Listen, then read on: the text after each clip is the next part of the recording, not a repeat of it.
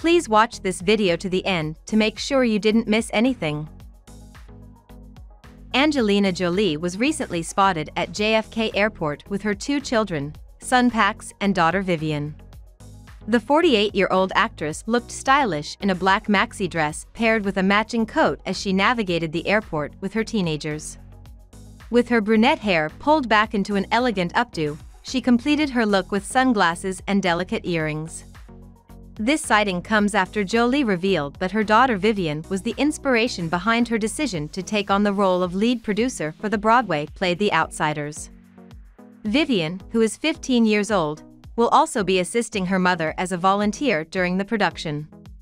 In a statement, Jolie shared that Vivienne's qualities remind her of her own mother, supportive, thoughtful, and serious about her involvement. The actress expressed her admiration for her daughter's dedication to theater and her desire to contribute meaningfully.